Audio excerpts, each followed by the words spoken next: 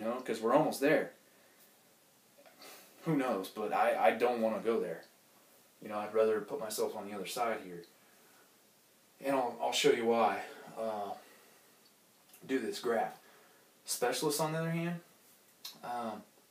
you know, if you got a friend who's a doctor, a nurse, an engineer, something like that, you might be looking up to them right now and saying, wow, I'd like to make as much money as they do. Well, just remember this, okay? They get, their max tax rate is 45 to at least 50% of their income. And it varies depending on how much they make. But I can tell you right now, most of your specialists like doctors, lawyers, and attorneys, they're usually making like 100 grand, 200, 250,000 on up. Okay? Now here's the problem though with that.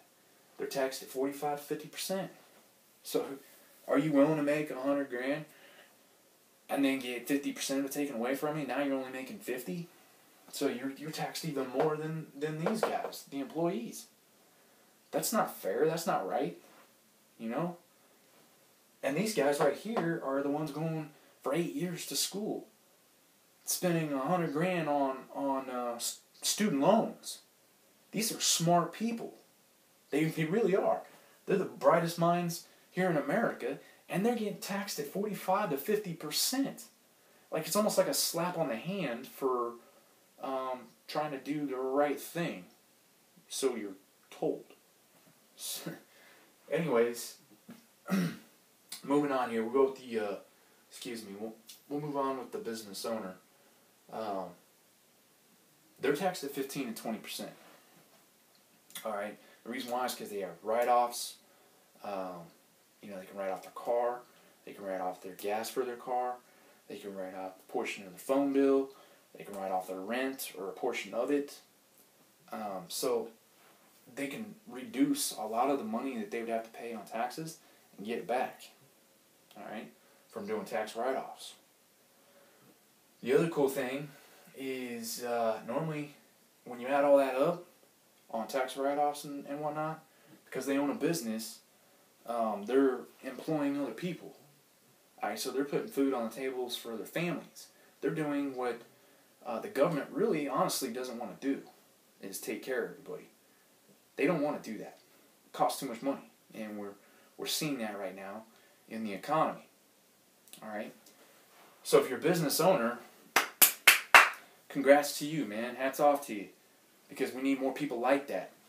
And I think here soon we're going to see a major paradigm shift or transition where people start taking control of their financial future and start building on their own dreams, because this is not working. And all you have to do is just look at the stock market, look at the earnings on corporations out there. You know, it's needed, but it's not where you want to be. If you're trying to achieve financial independence and financial freedom, you do not want to be on this side. Okay? Investors, on the other hand, guys, they get taxed at like 0 to 20% at the most. A lot of them don't even really pay that much. And the reason why, again, is because you have advantages being a business owner or an investor. So investors are real similar to business owners because they're handing over money to businesses so that they can keep it funded. Okay? So like when you invest in a company on the stock market, you are technically a business owner, a company owner. You own a portion of that company. Alright? And you're helping that company grow. What do you think they do with your money? You know, they hire more people. It helps pay salaries, expenses, operating expenses. And those are things that, you know, are on their financial statements, their income statements, and stuff like that. So being an investor is, honestly, I think it's better than being a business owner, because with a business owner, you're trading resources and people for money. And as an investor, you're trading your money for more money. Okay? So there's less overhead. You don't have to worry about the business going under. as much. I mean, you do, because that's a real threat to your money, but you're letting everybody else do the work, okay? And so over here, you're not trading your time. It's the business owner, or the business owner, they might possibly be trading his time, but if he's established and he knows what he's doing, he can utilize smarter people to do the jobs for him. So again, you're at a better advantage, just looking at it. So those are things to consider,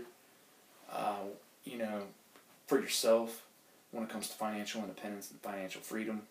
Just know the different playing fields that you can be on, because guys, I'm telling you, I made the transition from an employee over to an investor, and you can be on both sides of the field.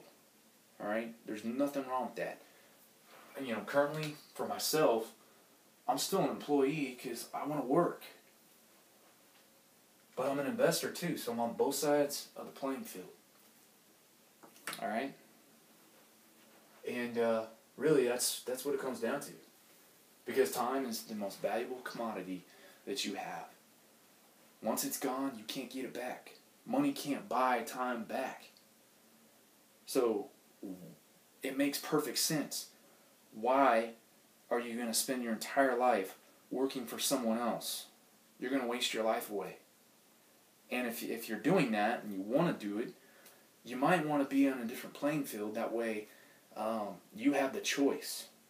Okay? So like right now, for instance, with myself, the only reason why I'm working is because I want to. I don't have to work.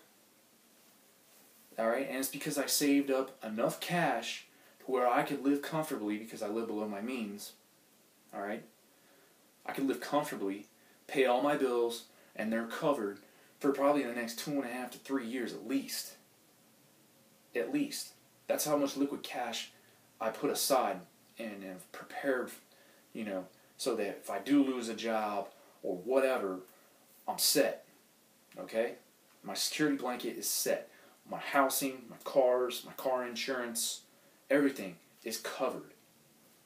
And that's where you want to be. That's where you want to start out, at least. That's there's 3 different buckets, okay? We'll go over those in detail in a later video, but it's Tony Robbins breaks it down in his asset allocation. There's 3 buckets you want to be in for investing. It's your security bucket, your growth bucket, and your dream bucket. Okay?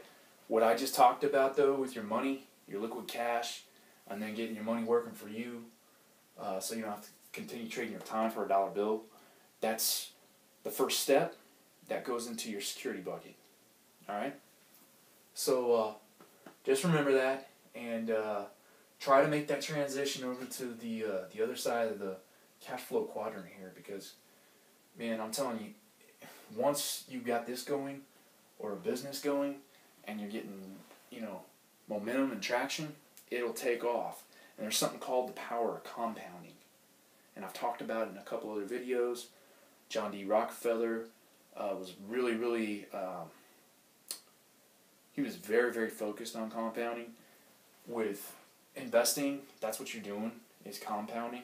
And it's the most powerful thing in the world. It really is. There's nothing it's like an unstoppable force, basically. There's nothing that can stop it once it gets going. So if you invest over here and you're an investor, or you own a business, you can start compounding resources, other companies, people, because it takes people to create money. Alright, so just keep that in mind. It's kind of a paradigm shift. It's a different way of thinking. Alright?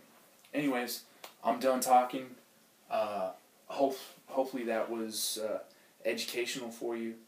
And again, I'll go over in another video, and I'll start filling you in detail the different buckets, what you can put in those, and get you going so that you got security, so that you can become financially independent. Because that's the goal, guys. You don't want to work till you're 75 years old, because you just don't. You're going to miss out on so much in life. And there's more to life than just making money. Alright? Anyways, good talking to you guys, gang. Peace out.